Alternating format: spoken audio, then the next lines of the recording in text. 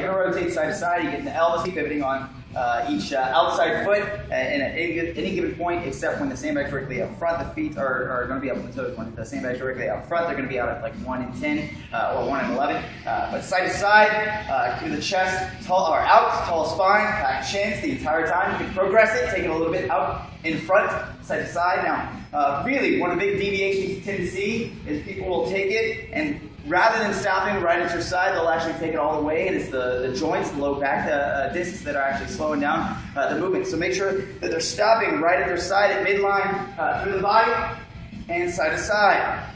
All right, progression would be a rotational lunge. Pop it up and alternate sides. Again, take it now in front to progress a little bit more. Step it back and make sure you rotate over the front leg.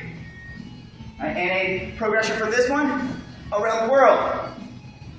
Just going to flip it around the head like you're putting on a cape. All right, so the arms kind of make like a ribbon, kind of like the breast cancer awareness ribbon, kind of like that. All right, turn it off.